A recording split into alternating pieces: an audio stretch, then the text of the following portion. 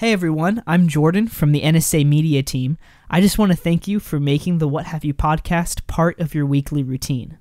To make it easier to keep up with each episode, the What Have You podcast will become its own channel starting in late January. To make sure you don't miss an episode, subscribe to the What Have You podcast in addition to the new St. Andrews podcast. Thanks again for listening, and enjoy the show.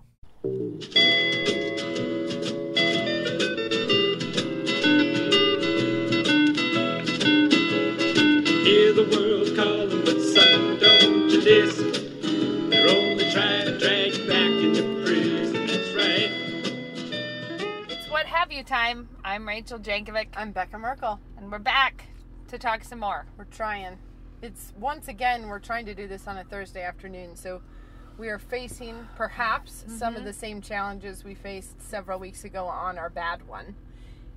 Additionally, we're in the midst of a sloppy snowstorm. It's the kind of snow where it's coming down in kind of like Huge. frisbee-sized gatherings Huge because globs. it's so wet that it's just... And it splats on the ground. It's like the whole thing it's doing is just kind of at you. It was raining, really raining all morning, and then it got probably like half a degree colder, and it became big. White rain.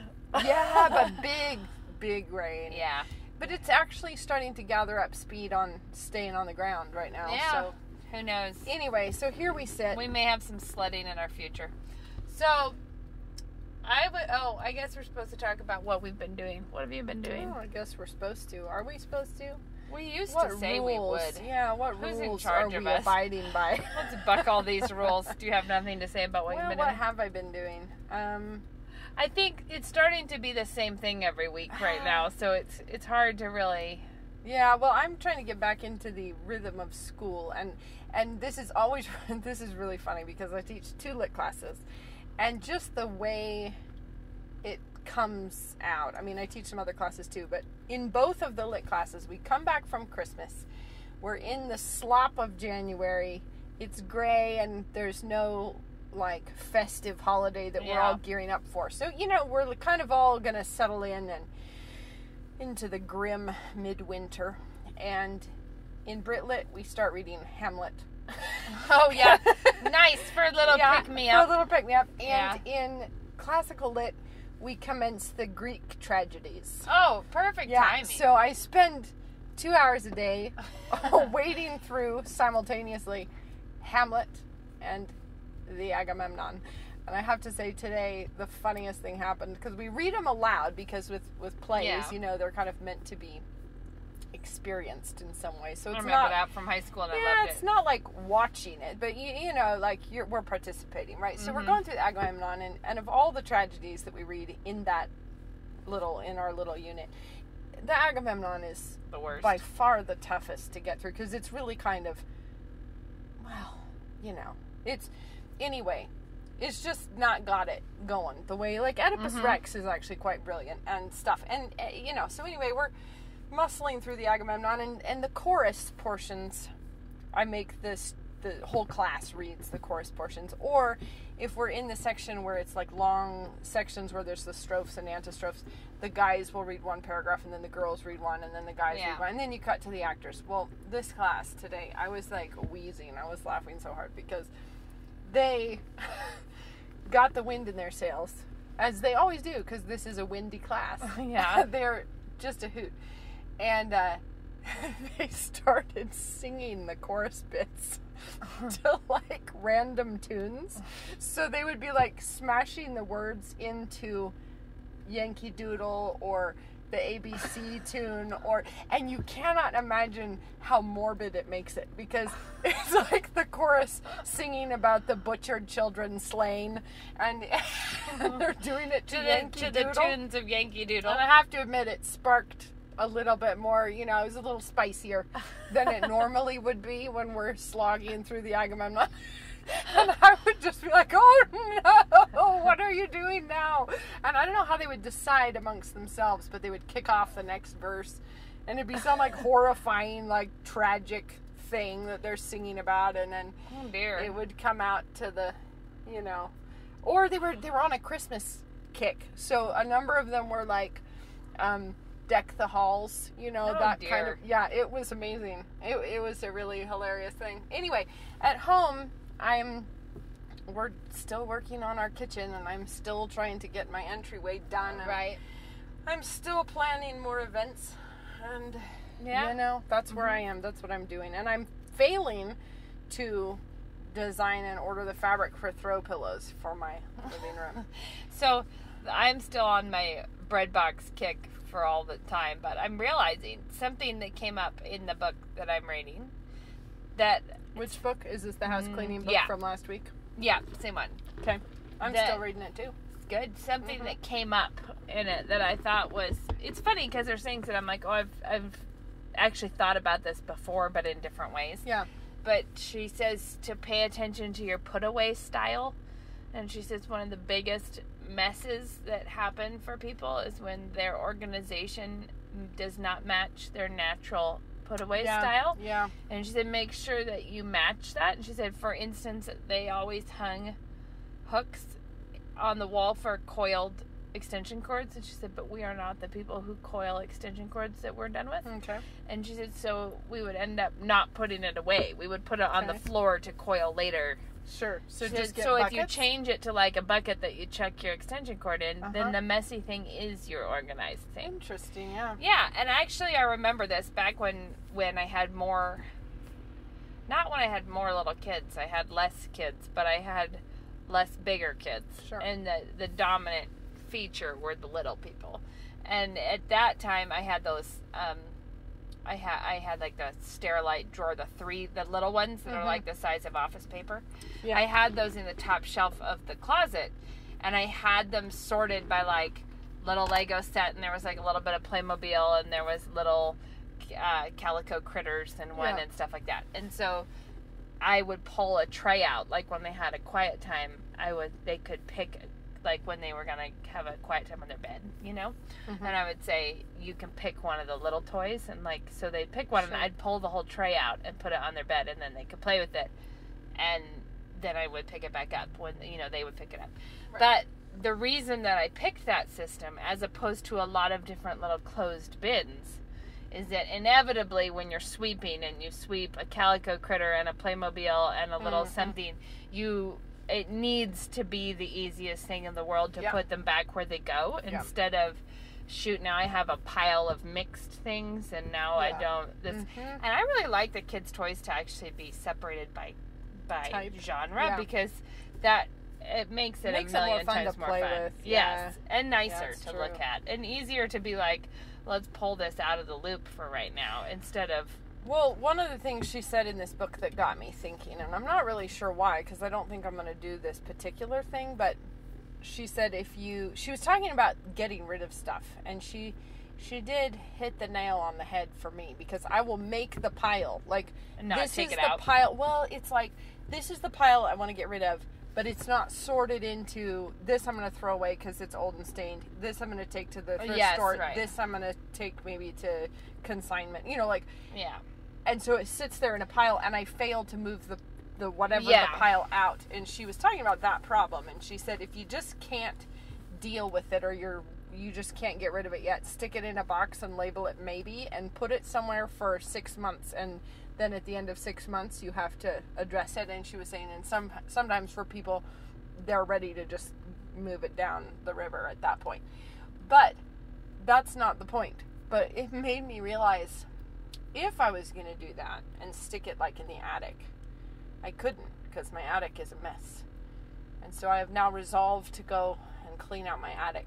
And I don't think I need a maybe box. It wasn't about that, but it just gave me that, like, you know what? Because there's a lot of things that are down in the middle of my life that I really should bin up and put somewhere, but I don't really have. Our house doesn't have great storage. The attic is kind of, it's Yeah. either the attic or the basement. And the attic has become a rat's nest of evil, because when the children have things that they just don't really know what to do with, they might go up and stick it in the attic, and I don't ever go up and look. So Yeah. whenever I do, I get this horribly demoralized feeling, and I go back down again. So I think, or the other thing she was talking about, and I do this one too, I'll save things for a yard sale, but then I never have a yard sale. So then you just have the bag of Yeah, things. I go in different phases. Sometimes if I know I'm going to have a yard sale, then I also start saving things. But funnier than that is if you really know a yard sale's coming, start pricing them while you're saving them. And start, but I haven't done that in a while. No. Because it became important to me to get it out of my to-do list. But I was like, this is a monkey that needs to not be on my back. No, and see, what I had for a bit was like, okay, I put in big black garbage bags, a bunch of clothes. We went through everybody's clothes, purged stuff out, threw it in bags. It was going to be for a yard sale. I stuck them away off to the side. But inevitably, someone will go in and be like, what's in this bag? And they'll be like, whoa, look at all these clothes. Look at that. I forgot I had. And anyway, out they come again. So... Oh, that's funny. I like to move along quickly, but this reminds me of a lot of the time in my life. I am cleaning the main areas, like, because you're making food, cleaning up the living room, doing laundry. I'm like in the center of the field, in the high scoring points on the dartboard. Yeah. That's where I am most of the time. Yeah. But I have this rhythm where after a certain amount of time of doing that, I totally ignore the whole central place.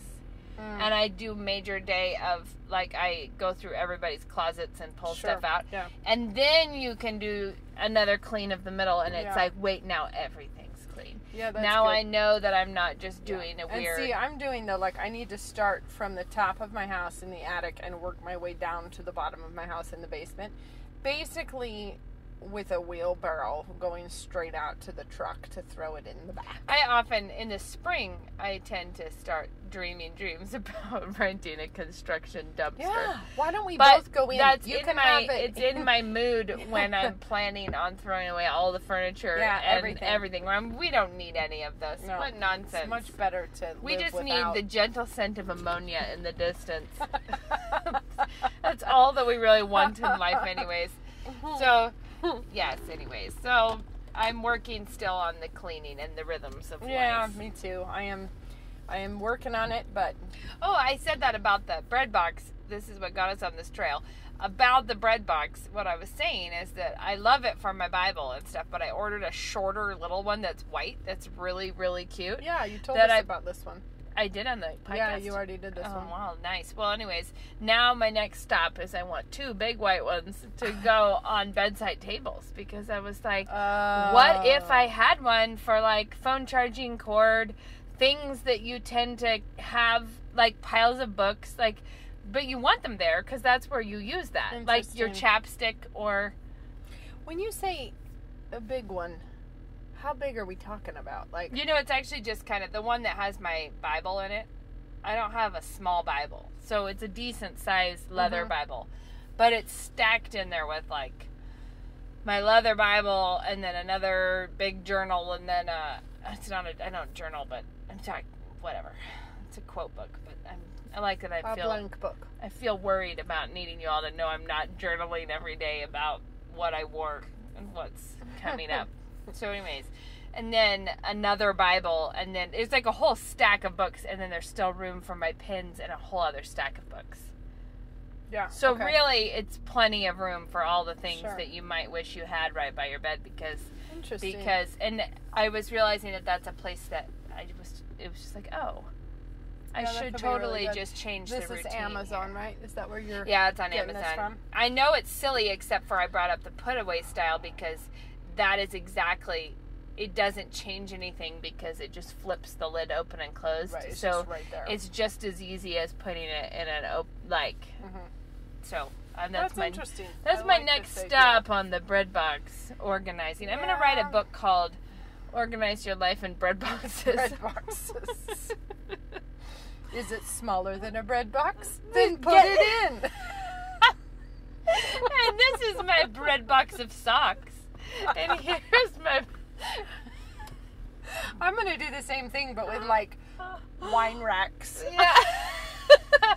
Like, here's what I've done. I've cubby Oh my holed word! everything. How much is that the thing about those? Like every article that's like all of your household hacks that will totally change everything. Oh my word! There might be like 1 in Save- 35 that Save is. all of your duct tape roll cords. It'll be like, it's like, no, save twist ties from bread bags.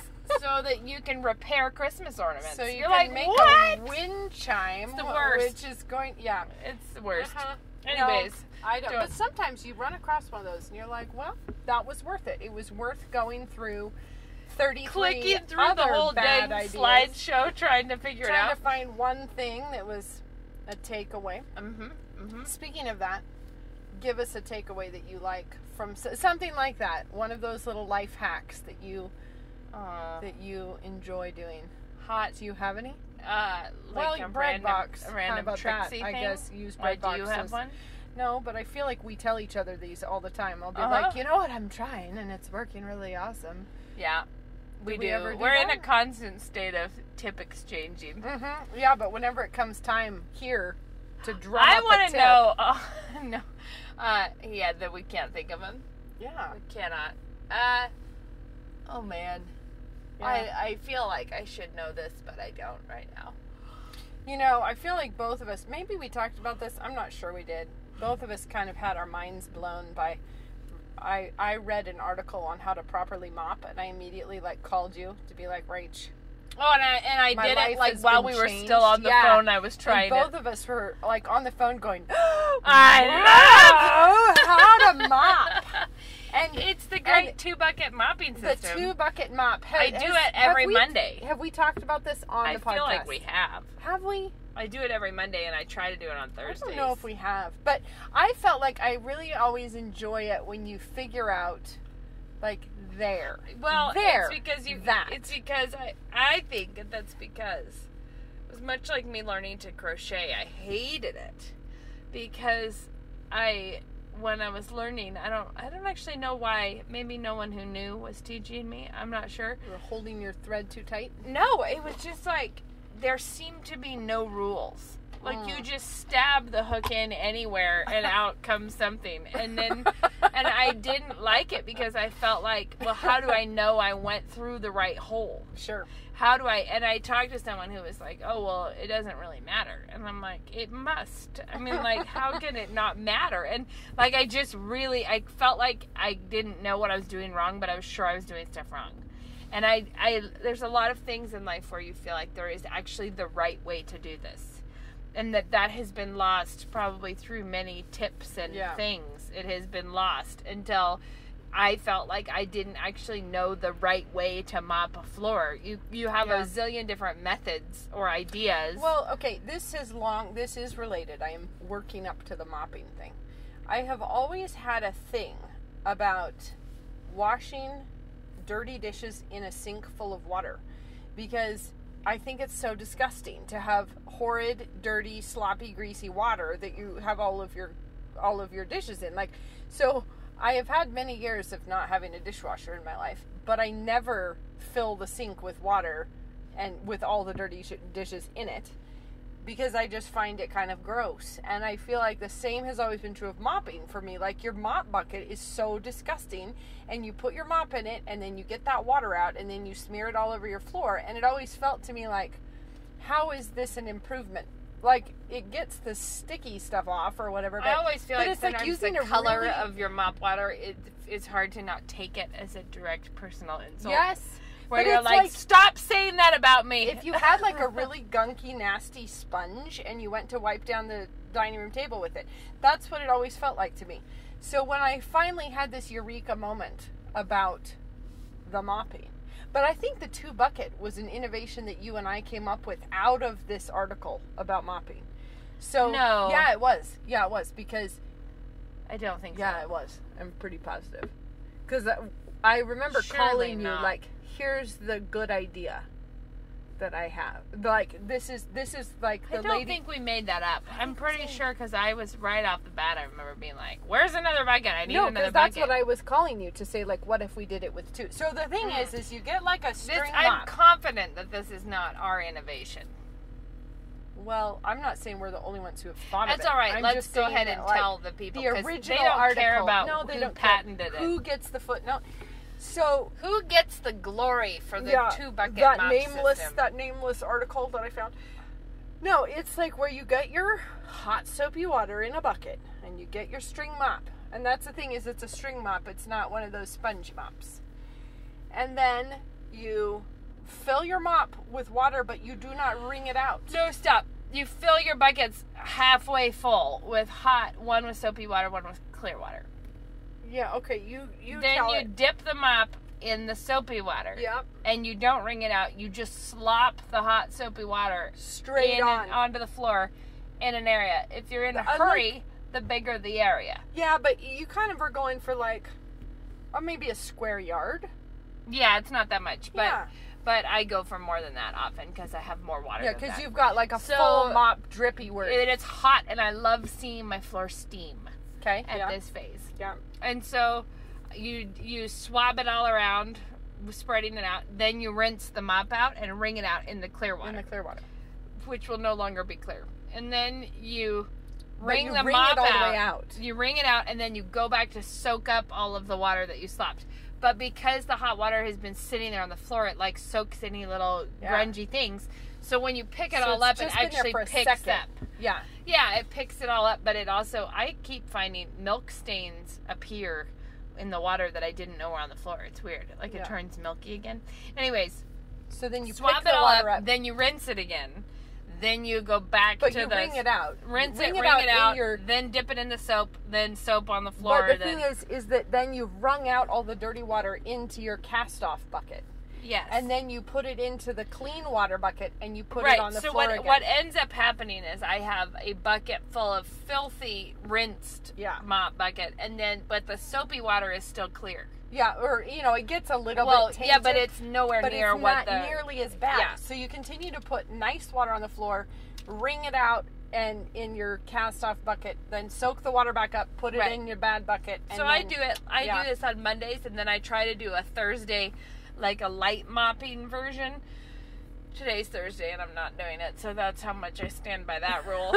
But I try, if I do it, that I cover a bigger area when I do it. Like I See- do, instead of more scrubby in one area, I only usually when I do it, I have to change the bucket like 1 or 2 times Yeah. on the main. Right. And if I do a quick mop, I don't change. But it I that just much. something about that, like just putting the nice, clean, soapy water on the floor and picking all the gross water up and keeping it one place. What sold me on this Ugh. was when I spilled something on the floor shortly after and wiped it up with a paper towel, and it was not dirty. Yeah. I was And like, see, what? The thing is, What? like, I had years and years ago, I bought one of those, it looks like a vacuum, but it's like for mopping floors where you fill the tank with soapy water. And it was supposed to always clean with the clean water, and then all the gross water comes into a canister that you then dump out. And the thing that appealed to me about it was the Yeah. fact that you could just throw the dirty water away. But it was foul and disgusting and depraved, that mop water was. It was so gross. And I feel like it broke fairly soon, and it was just, Yeah. So I'd anyway. like to point out how long we've been talking about this because it's really easy for us to talk I know. at interminable lengths about things like this. So, But notice we didn't draw any morals from it, but we could. Can we think Would of you any, like us to? any metaphors about Yes. the dirty soap I have. water? Okay, here's a good one. Here's a good one. This is about why you need to read your Bible yourself instead of being women who only apply scripture that filtered down to them through several people who are reading their Bibles, and someone finally wrote a blog post. Or put it on a Pinterest printable. Yeah. Or I read that I article. don't know how you're tying that to mop water. I'm talking about go straight to the clean water source, Oh, not sure, yeah. not to the Yeah, don't there you let it go. all get muddied. And then, but that reminds me of something, and I think Dad shared an article about empathy that was awesome, and it was an amazing article. But I one just of- saw the title was great. It was Empathy is Not Charity. Yeah, but this was a takeaway that I thought was crazy. It said that it's been proven that empathy is something that you can exercise to grow. That you can grow your empathy. Okay. Like you can become a more and more empathetic person by exercising it constantly. Okay. The article makes some great points about how, because we're Trinitarian, we do believe in unity and brotherly love, but we have a clear definition of where I end and you begin. Okay. Like we actually believe that we can be separate people that are still tied together. Okay. But one of the things that the article said that I thought was incredible, was that it's been shown that nurses, so a position that Yeah. requires much charity and kindness and consideration of people.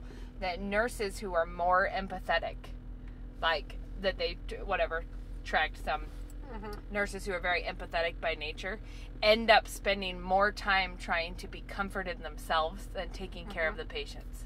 I was going to say it would cripple you. It does because they, if you're taking on the burden, you're also the person in it who needs help instead of being a person who can actually give it. Yeah. And is equipped to do that. It was a great article. It's that's interesting. Well worth the read. But That's cool. well, the thing that we were going to talk about, that I was going to talk about, well, we were going to talk about it, but we talked about it in our Super Duddy episode, so we want to see if we can do it in a split. through a Yeah, yawn. I'm sorry, guys, sorry. It's the heat in this car. I It's should not. turn It's this cozy. down. I'm feeling No, cozy. Becca likes a hot air balloon. In the I'm cozy. Yeah, you You've are. got your seat heater on. You could turn that off if you Oh, don't I like should. it. That's the thing about these hot seats. You forget Yeah. that you're in them. I do love All right. a hot seat. So anyways, Avista is our power company here. And She's naming names now, it's guys. a local kind. Yeah, I assume that Avista is only doing this because of some dumb government regulation or something about helping us all be Oh, yeah. more green. But anyways, they send out these letters periodically rating you on your They're basically eco-friendly like performance. public shaming, but slightly less public. Private public shaming. Yeah. But they send it to you and it's comes like every across- time it's so judgy pants. But it comes across like letters that say, "I know your secret." Yes, and the funny part about it to me is that they're like, instead of the fruit basket we obviously should have sent you for being our best customer, we're sending you a snark.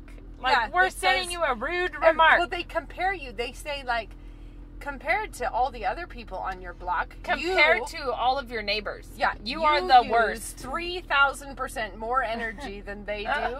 You are number 100 out of 100 customers. We always win.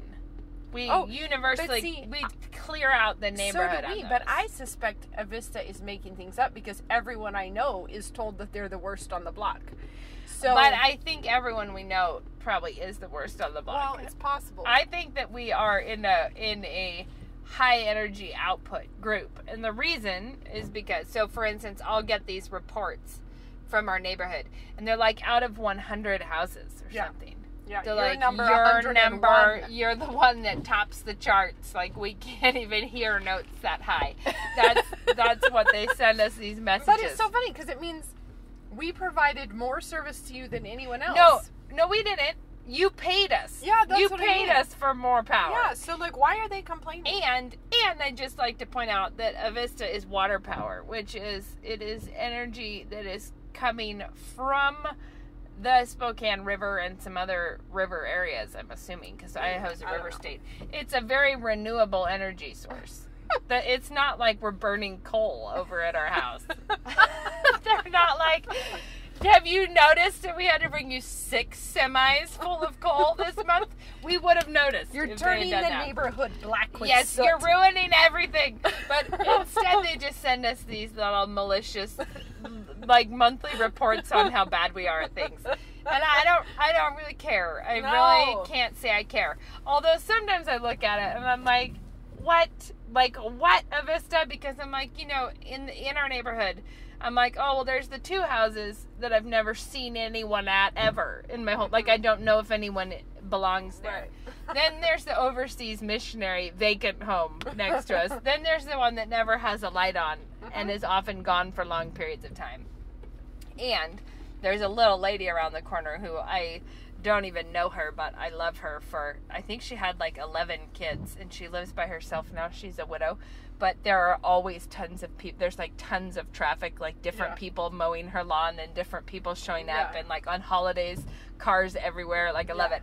But her normal garbage day is one little plastic bag from the grocery store with a knot tied on it out on the curb. Yeah. And I'm like, what?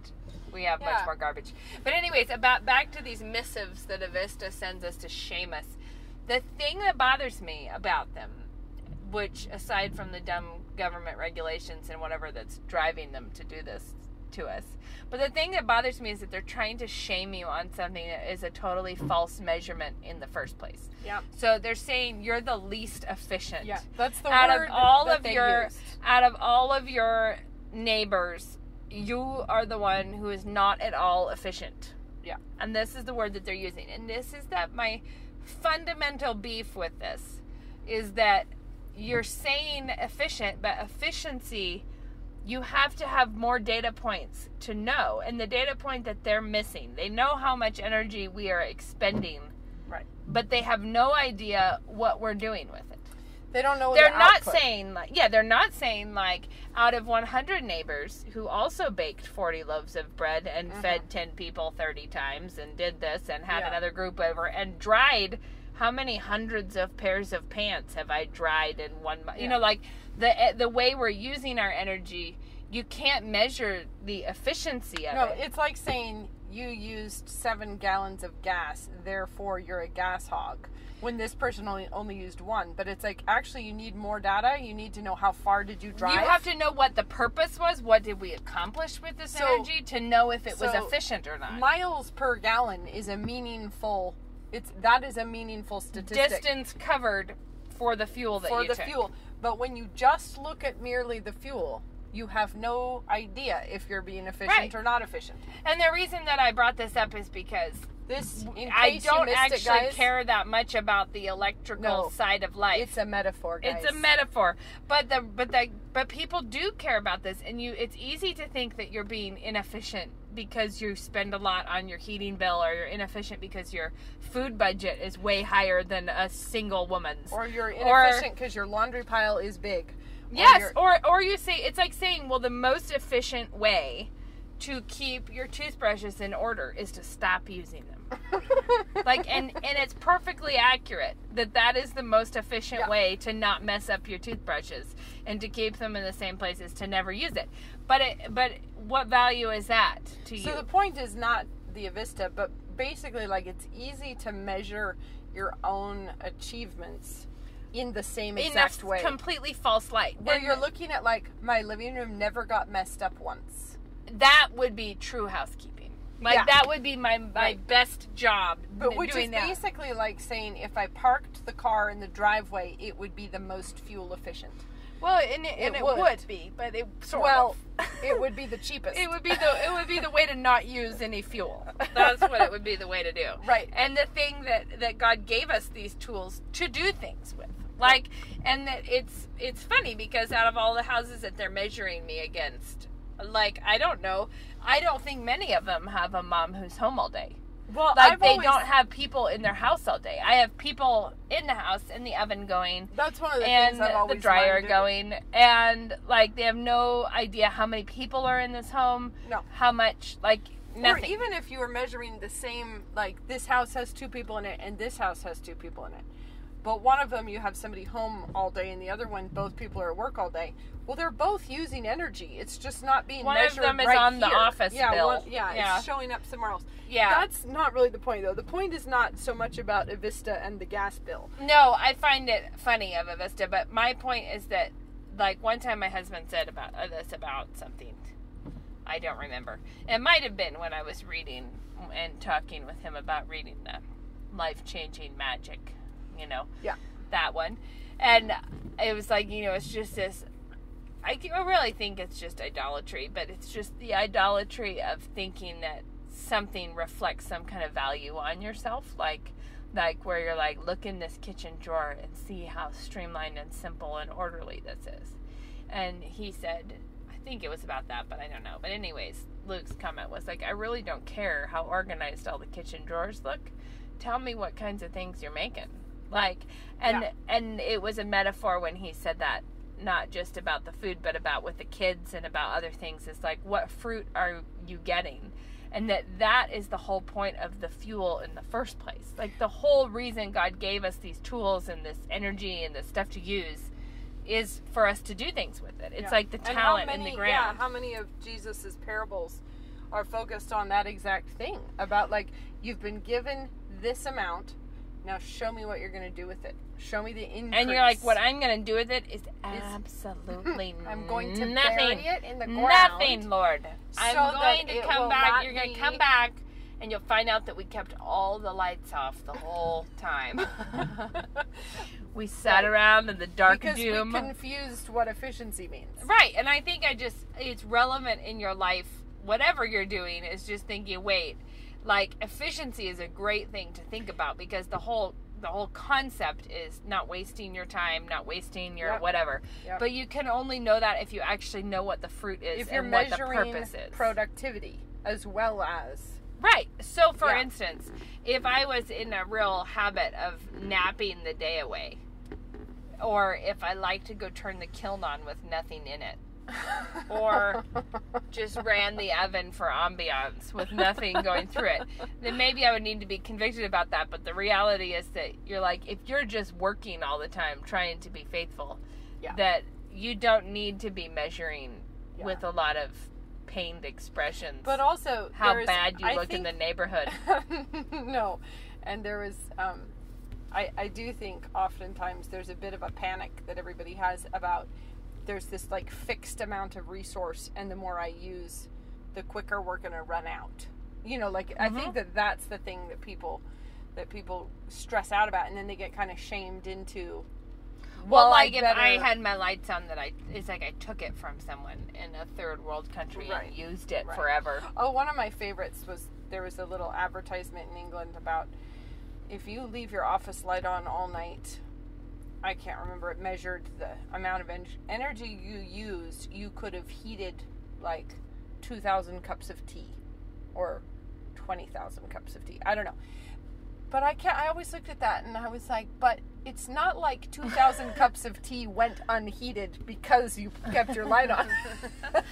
Okay, you had one job to turn off your light so we could have tea. And I don't mind people turning their light off. It's just that I think that there is a funny sleight of hand people do. And it's not about fuel or energy, you know, like no, but this fuel. ties in with people treating kids as consumers instead of producers. Mm-hmm. That when your kids are little, they are consumers. That's primarily what you're doing, is feeding them and growing them up. But that's not their, people are not strictly consumers. Right. They produce things. So you're not like, it's not like the imprint of a child on the world is the imprint of like one more taker. Well, it's that's like, one more giver. What does it say? We're born with two says, hands, right? Yeah, Dad's thing about like, we're all born with one mouth and two hands. Yeah. Like we are consumers, but we are also producers. And I think the point is to be a producer. You know, because by definition, and not to be we're feeling all guilty consumers, about the fact that you have to eat while you are working. But again, like if you're being wildly inefficient, truly inefficient, like nothing gets done, then, you know, if you use 7 gallons of gas and you only got down the block, that actually is very inefficient. I can tell you about a time that I wasted gas. I'll tell you. Tell me. So Luke came home. No, who among us is really at fault? This was a while ago, and it was very funny. And now I hope I can remember the details now that I'm trying to tell it. Luke ran home for lunch.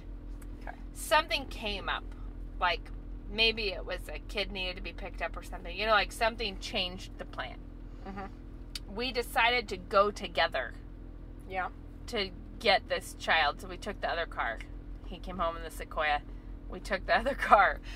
Then he needed to get back to the office, so I just dropped him off. Yeah. Then I went like to Mom's and like to the grocery store, came home, unloaded the car, put the kids down for a nap, was making dinner. So at this point it's like 5:30 and he came home at like 12 maybe. And I went outside for something and realized that his car was still running. That he had pulled up in front of our house at lunchtime and just run in for something when we changed the plan and we left, leaving the car running. And that I came home and made several trips out to the car right past the running car and didn't notice it. But so that was a time that we were not fuel efficient. Well, we were like going nowhere and it was not worth the expense. It's like the time we left town for like 3 days and our front door was not locked. We didn't lock it. And On purpose or not on purpose? well, it's just, it's the kind of town we live in, It's like Yeah. we might lock the door, but we might not. And in this Uh-huh. case, we didn't. But our door has a funky latch on it, and so it, unless you really give it a particular slam, it doesn't actually latch. So we came home from a 4-day journey to find our front door flung wide open, and there's no screen on You're it. like, are there raccoons within? There Have was we done no it all? screen. So it Was your just- second door closed? I think so. On the other hand, I felt like what would deter burglars more than that? Because you wouldn't think that anyone would be actually Don't burgle out here. of town when they left their door flung wide. But anyway, who knows if we had the heater on? But a Vista probably would have had words with us if we did. Oh, they Leave would our have. heater They on. probably would have had a word with you. Exactly. All right, so do you have a book recommend? Oh, a book recommend. Well, the Agamemnon for Oh, sure. yeah, sing it to Try Yankee and- Doodle to try give and yourself a little sing, pick-me-up. Greek tragic, The choral Greek tragedies bits. are just the pits. Some of them are kind of genius because Oedipus is Oh, I just remember Antigone. Hideous. Antigone. I had to write a paper about she's yawning Antigone. still. And it's just, what? Was your yawning still? I'm sorry. It's It puts good. me right It's out. good. So, Antigone, though, it's just like, really now? Except for Oedipus. Rolling Think about out. this Well, for a Oedipus second. is worst. No, it's not. I think it's actually very clever because you have, it's sad No, and hideous it's and the grotesque. Pits. It is the pits. But think of it from the perspective of a detective story, which it really is, because it opens with Oedipus as the detective trying to solve the murder in the city that is Yeah. causing this plague, and he's trying to solve it, and he's gathering witnesses, and he's doing all this stuff, and he himself is the murderer, and he doesn't know. He doesn't know it. But and the thing is, everyone in the crowd already does. And so the kind of horror of like seeing it gradually like fall down the stairs. Okay, but it's hideous. As he becomes more and more suddenly like, wait, and it turns out it's him in the end. But it's the worst. Yeah, but clever. I mean, think like having Clever. the detective turn out to be the criminal and he didn't know. Like that's I think actually not bad. having the detective turn out to have married his mother and killed his father without knowing he did either of those things. That's dark. It's a dog. That is like the special sea of darkness that only the Greek tragedies could have picked up on. Well, the Greek tragedies, they did. They went deep into some of those horrid places. But I'm just saying, well, okay, so in the golden age of detective fiction, which was like between the world wars in England, That would have been like Dorothy Sayers, Agatha Christie, G.K. Chesterton, and they had this group of them that would get together in London for a supper club. Would And that they have were- been just so fun Yeah. to And they get were, to listen in on yeah, this? and they called themselves the Detection Club, I think, and they would come and read their stories and stuff. But they came up with the 10 Commandments that they all had to abide by. Well, and then there was this hilarious oath that they had to swear as like admittance into the Detection Club. And their oath was written probably either by Chesterton or Sayers. And it has something about, I hereby swear that my detective shall well and truly use the wits I bestow upon him, or, something like that. Not using, I think, jiggery pokery, feminine intuition, or acts of God, or something. Like, he can't solve his crimes by means of... Anyway, Interesting. These 10 Commandments, they're actually really great because they were treating writing detective stories as sort of a game, and these are the rules of the game. And it's easy to write a mystery, but it's hard to unravel it without cheap tricks. Well, So- it's the classic, So one of the 10 Commandments is that you cannot have twins or doubles unless the reader has been suitably prepared for them. So you can't just you suddenly can't be have like, guess what? It's What's like, it? haha. I was going to say, because isn't that a Father Brown that has the twins? Well, you can have twins if If you're everyone suitably knows they're prepared. twins. But the thing is, like, they're trying to eliminate, like, easy outs for the author. Yeah. And which are also frustrating for the reader because it's like, Yeah, you 'cause couldn't you're like, I couldn't possibly have done have that. guessed. Luke and I watched a show one time that was, I don't even remember what the name of it was, but for whatever reason, it actually hooked us in the like, how are they going to make this Yeah. work? Like, and Yeah. and you really were like, I need to know Right. the explanation of this. Like, Yeah. this is magically weird. Like, Yeah. what happened? And you're like waiting to Yeah. find out. And they actually pulled the like, it was all a dream. Oh my gosh. Yeah. Like, and then I woke up and we were like, you're telling me that the authors never knew how they were going to No. fix it. No. Like, because And it that's was the thing. obviously a last minute Mhm. effort to just Yeah. sort of change the subject. So the Detection Club, they were trying to make rules so that the author had to be legitimately clever in how they solve the crimes. Right. So they had like, you can't have twins. You're allowed one secret passage or hidden room, but no more. Per You- story? per or- story. Okay. Yeah, you can't. It said, and then one of them is the detective himself cannot commit the crime. So I'm like, see, Oedipus is like the earliest detective story, Uh-huh. and he is the criminal, which is interesting. But yeah, it's all stuff where they're eliminating the frustrating little, or one is like you can't have the person be killed by any like hitherto undiscovered poisons or anything that requires a long scientific explanation at the end. Nice. Well, Just something funny. that I feel like needs to come up because of what you said and because of what I said earlier about empathy is that how that has ruined much of our like popular level crime fiction or movies, like the crime shows. Okay. And the reason that we like won't watch them or can't tolerate them generally if we do watch part of one is that the increased like now there's this major disrespect for rule of law, due process, how like, and they constantly are showing cops that you're supposed to sympathize with not following the law because they know this is a bad guy or this is someone like the ultimate evil in our society now is the criminal that got away with something because people were following the rules. So I believe it's because there's all this empathy, that it's like a majorly empathy driven thing where you feel so bad for the victim that you can't possibly let, like, I'm not saying it's always like that, but the point is that they commonly are trying to get you to be on the side of what really is a completely corrupt detective. interesting. Or cop, Um, and completely corrupt because they're doing whatever they think is right, not enforcing laws that have centuries of Yeah. of reasons and backup. Do you know what I mean? Like where they're like, Right. well, it's neither here nor there. So this is sort of tangential to that, but we had an assembly today at school, and it was Toby Sumter came and gave the talk on confession of sin. And there was one part that I thought was so profound that he was saying, he was talking about Psalm 51 where David is saying, is it 51? Where he says, against you and you only have I sinned and done this evil in your sight. And it's like, but surely David. Surely you did something for you Uriah. did something to Uriah. Surely. Seems like it would have know, been a rough slog But he for says him. against you and you only. Yeah. And he really camped on this point for quite a while to say, like, the fact that we are sinning against God and not, like, we have affected others with our sin, and yes, we can have victims on a horizontal level, but primarily the offense is against God.